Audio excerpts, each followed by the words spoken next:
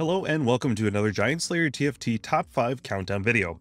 My name is Tiltruth, and today we'll be taking a look at the current top 5 compositions for patch 12.9. The newest TFT patch changed a lot of the meta, or did it? Well, it did, but a lot of the compositions we saw doing well in the previous patch are actually still doing well now. The main reason is that the new egg mechanic gives everyone a free Tome of Traits, meaning it's much easier to chase certain synergies like Innovators, Mutants, or Strikers. That said, there are definitely new compositions flying around. Plus, rerolling has returned.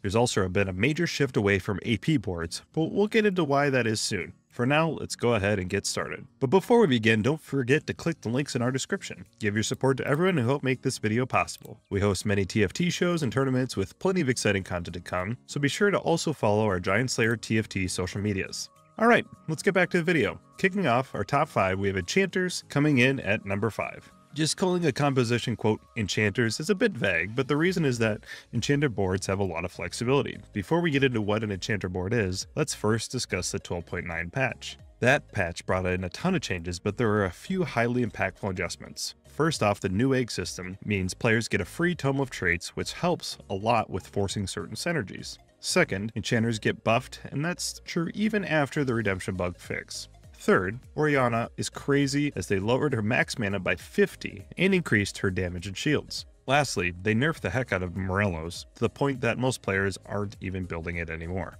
What all that means is enchanters are even better than before as the splash trait and can be used as the main synergy for a composition. That is leading to an interesting rock paper scissors theme in the meta because enchanters absolutely body any AP boards. So in a lobby with a bunch of AP compositions, then the other players just need to go heavier into enchanters and it's an easy dub for them. But against the enchanter boards, AD boards do really well, so I've seen a lot of AD compositions that maybe shouldn't be doing as well and have begun to thrive. Point is, enchanters are good, but we caution against playing them when the lobby is AD, because it can be difficult to survive against these boards. As for what to play when using enchanters, there's roughly 3 paths to go. Morgana/Senna, Lulu Redemption, or Oriana. Of course, any enchanter board is likely to use most of the enchanters. It's mainly the approach towards how you're building the board and who the carry is that changes. Senna and Morgana are the 3-cost reroll version for enchanters that is playable, but certainly more niche than the other variations. Senna did receive decent buffs, so playing her as a carry is viable once again.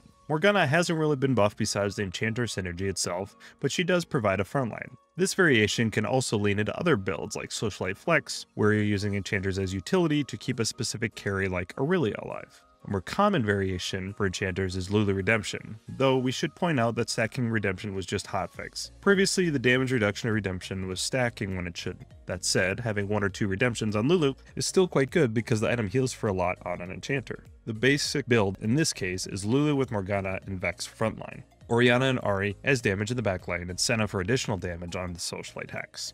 Finally, Oriana. Oriana can be played in every single composition and doesn't have to be the main carry at all. Specifically for enchanters, the idea is to give Oriana items like Sojin, Gunblade, and magic damage, and she'll keep your board alive a long time. When 4 more enchanters are active, basically play what you want with Oriana. All in all, it's difficult to pin down a specific way to play enchanters because they can just be used as a splash trait. Again, we want to reiterate, they will struggle against AD heavy lobbies, so don't overcommit to enchanter trait in these types of games. Alright, well that was a long discussion about the new patch in enchanters. Let's reel it back with a simpler composition that comes in at number 4, Ashe/Syndicate. Ashe reroll is not a new composition by any means, but it's been out of the meta for some time. Interesting enough, they nerfed Syndicate in 12.9, so you may be thinking, why is this composition viable? There's 2 reasons. First, the new egg and free tome means hitting 4 Sniper or 7 Syndicate is a lot easier to do.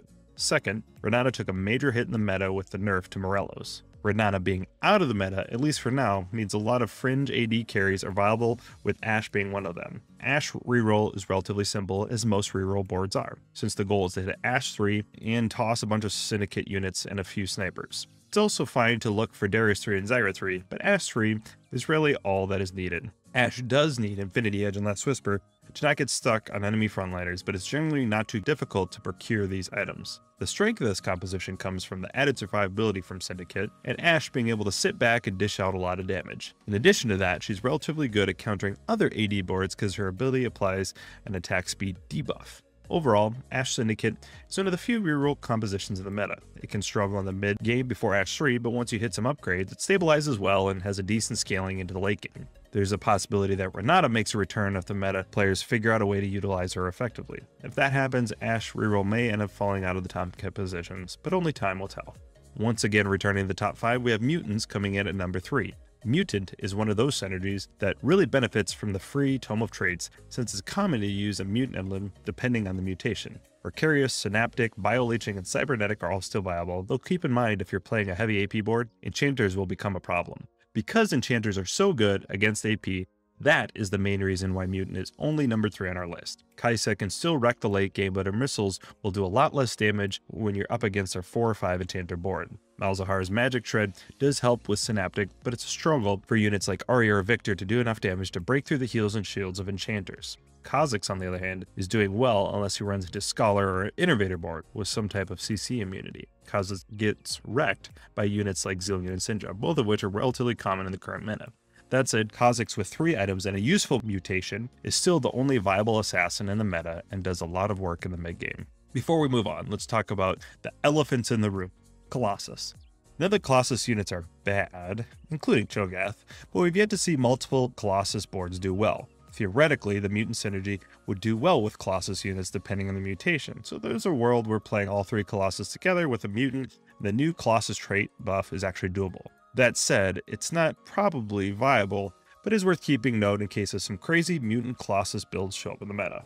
Well, well, well. Look what composition has found its way into the top 5 once again to claim the number 2 spot on the list. That's right, Strikers are somehow, someway, still viable. First off, yes, Sivir was nerfed a decent amount. What that means is Sivir is the only damage dealer and is unlikely to do well. Luckily for Sivir, that's where Aurelia comes in. Aurelia was buffed in 12.9, making her almost more of the carry than Sivir. Mixing the fact it's easier to play Strikers because of the free Tome of Traits, and Enchanters being common boards means Strikers are sitting pretty near the top of the meta. The idea behind the composition is unchanged, as you want to hit 6 Strikers with Sivir and Aurelia as your main sources of damage. Sivir ideally wants Rageblade, Infinity Edge, and Last Whisper, while Aurelia items can be a bit more of a mix. Infinity Edge is also good on Aurelia, but extra survivability is also needed with items like Bloodthirster, Edge of Night, and Quicksilver. Aurelia can also be used as a Zeke's holder, which is an essential utility item to help Sivir ramp up in a fight. Or you can just go all out on damage with Aurelia and make Sivir the utility item holder. It's important to play this composition when you get a Striker emblem because it's much less effective with only 4 Strikers. An increased AD from 6 Strikers is necessary to help Sivir be relevant in fights. Otherwise, you're basically playing with half a carry. There are always nuances, but in general, we recommend playing Strikers when you can play 6 of the trait. At the end of the day, not much has changed for this composition. Most players already know how to play Strikers with Sivir and Aurelia, so go out there and enjoy the free LB. And finally, we have the number 1 composition at 12.9, Innovator Flex. This shouldn't come as much of a shock to anyone paying much attention to the current meta. As it turns out, Innovator trait has some really good champions to build a board with, and several of the potential flex carries are doing quite well in the meta. There's a lot of facets to this board we need to cover. Innovator Flex is really flexible. Let's try to break this down into digestible bits of information. The Innovator trait has a few key champions that make such a good flex strategy. Zillion, Echo, Seraphine, and Jace are important innovators, with the first 3 being the primary reason this synergy can be used in multiple ways. Zillion means Clockwork, and Clockwork got a lot better with the Orianna buffs, as well as the potential to play 4 Clockwork consistently thanks to the free tome. Clockwork also means Jhin, which brings in Sniper and Zeri. Seraphine also provides Socialite, which opens the door for Socialite carry champions like Aurelia. Echo, of course, means Scrap, which can either jinx Aurelia as the carry. As you can see, just 3 champions provide the foundation for a ton of variations. There are a lot of potential carries, which we mentioned, but to list them out, there is Jhin, Draven, Zeri, Jinx, Aurelia, Jace, and even Orianna or Seraphine can carry. Each of these champions has a slightly different board. Knowing when to play one champion over another may be difficult, but the easiest way is to play off of what you hit at level 7 and what your traits your tome gives you. Clockwork emblem, that can be used to play 4 Clockwork, which can be Jhin, Orianna, or Draven as a carry. Hit an Innovator emblem, time to aim for that big ol' 7-piece Innovator Dragon. Scrap emblem, Aurelia or Jinx. Socialite, Aurelia. Keep it simple, and putting together a cohesive board will be pretty easy. Honestly, we could have broken Innovator Flex into multiple compositions that would have been a bit boring. It's a bit condensed in one spot, but there are plenty of other viable compositions to play that we wanted to highlight. Though at the end of the day, you can literally play every single game using Innovator Flex and have a different board each time. Alright, that wraps up our top 5 compositions for patch 12.9. But before you go, we already know we have a few honorable mentions to talk about. Flying in at our first honorable mention, we have Time Flies. This is a Zillion reroll composition pioneered by the streamer Robin Songs. It's composition that can do well, especially given the buffs to Zillion, Orianna, and Scholars. The main problem is, being so AP heavy, it struggles against enchanters. There's also some reliability issues with the nerfs to Zillion stun duration, as the flying part of Time Flies sometimes is out of sync. Still, it's a really fun reroll composition that can definitely top 4, so we recommend giving it a try. Our other honorable mention this week is Arcanus. Arcanus aren't necessarily doing poorly in the meta again, as we mentioned. Enchanters basically hard counter any AP board.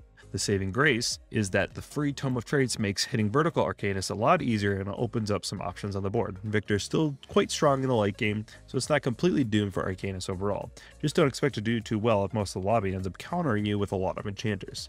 Well, that's all for today, folks. Overall, the meta is in a surprisingly good spot considering how much was changed in the 12.9 patch. The only downside is that AP boards on struggle bus, but the meta may just need a little time to settle. For example, Renata may make a return if players figure out an effective way to use her without Morellos. Meta aside, this patch is meant to be fun, so don't sweat your LP gains or losses too much and enjoy one of the last patches for set 6. Let us know in the comment section below what your favorite composition is. Thank you for watching, and if you're enjoying our content, be sure to hit the like button and subscribe for future Giant Slayer TFT videos.